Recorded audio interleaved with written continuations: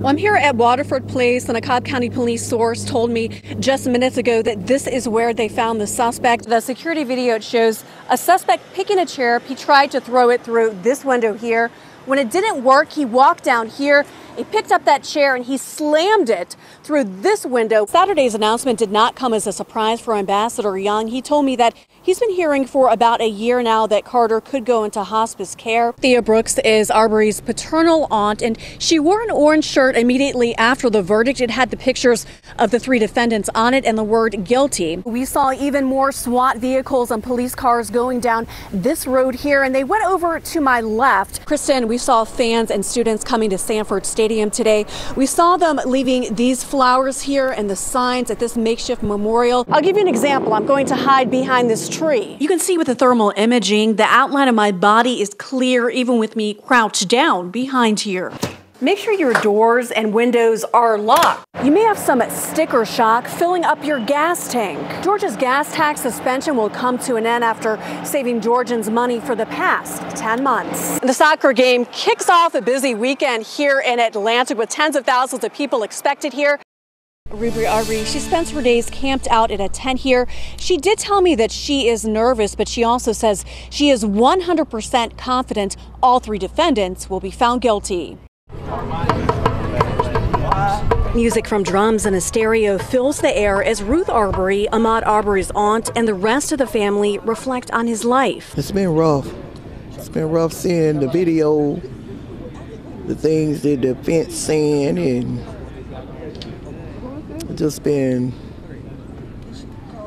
overwhelming for the family. They say they hope his death can change how people of all colors interact with one another. I'm praying that we all could just come together as one and not be divided and not be judged by the color of your skin and just, love each other like God wants us to do. Rabbi Rachel Bergman prayed with Wanda Cooper Jones, Ahmaud Arbery's mother, before she entered the Glenn County Courthouse Tuesday morning. There's a lot of weight riding on the verdict of this trial, and I'm sure she's aware of that. And in the meantime, there's this moment as part of a larger movement, and a man died, and it's her child. Other faith leaders joined Rabbi Bergman to support the family outside the courthouse. I think the thing that we're really learning here is the power of being willing to be uncomfortable with each other for the sake of making change. Ruth Arbery says she's flooded with memories of her nephew as she sits outside the courthouse. He was so sweet. He was humble.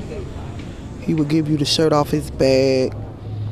Quiet. He loved sports. He loved his family. Ruby Arbery also says she wants Ahmaud to be remembered for his smile and also his gentle personality. Coming up at 6, what his mom had to say today about getting justice for her son.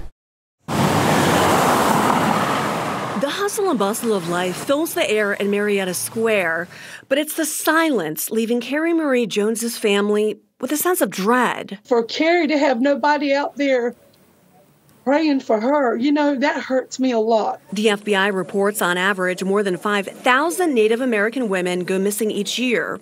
Carrie is one of them. I think it was last year sometime was the last time I spoke with Carrie, and that was right after her mother was burned in the house. After Carrie's mom died in a fire, the 29-year-old experienced tragedy again, losing her father within the same year. Carrie's aunt, Janice McMillian, says that put her in a bad headspace. She's known to disappear for a couple of weeks, but never to be gone this long. Cobb County police say Carrie was supposed to meet a friend for dinner on February 13th here in Marietta. She didn't show, and investigators say there is no evidence of any confirmed communication from her since then. Janice says someone sent Carrie's cousin a message on social media last month claiming it was Carrie. Cobb County Police Sergeant Wayne Delk says detectives aren't convinced it's legit. Social media, anyone can sign in or create an account. People deal with this all the time, fake accounts in their own name. I'm horrified.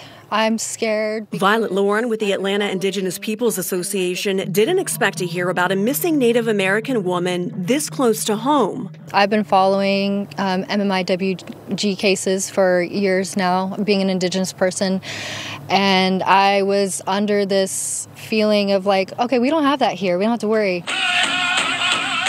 The U.S. Census Bureau reports 71% of Native American women live in urban areas, just like Violet and Carrie. Danger still exists, so educating is paramount to helping people keep themselves safe. Whether it's the remnants of the Hightower Trail in Cobb County,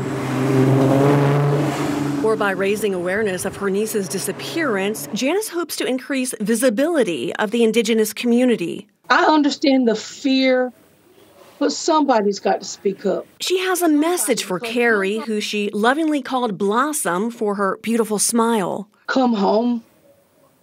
Just come home. This house I'm in right now was her grandfather's home. If she needs us, we're here for her. The streets of Marietta are full of life, as Carrie's family prays the unbearable silence will end. Dawn White, 11 Alive News. Joe and Jennifer, they certainly are, and the Ron Clark Academy is known for its academics and sports, and now the stepping team is taking the nation by storm.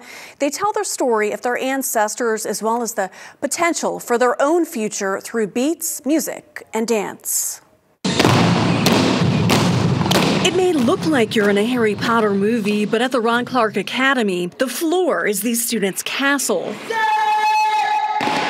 At home, I'm always like just stepping around the house. Amid the singing and intricate stepping, Miles Welch is making his presence known one step at a time. I like expressing like attitude and sass and just different, your personality through body movement. It takes longer to learn, but that's a challenge that comes with step that you tend to enjoy.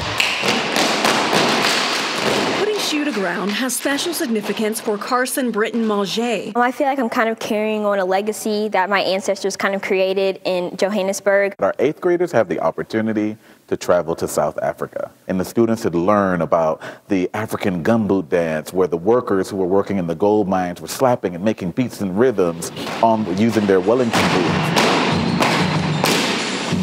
These students are learning important life lessons as they step into their future. Discipline. It shows you that you have to keep, exercise up. You can't be lazy or you're going to be really winded by the time your routine ends. Don't be scared. So I feel like STEP had kind of taught me to just be free and to try different things when it comes to anything.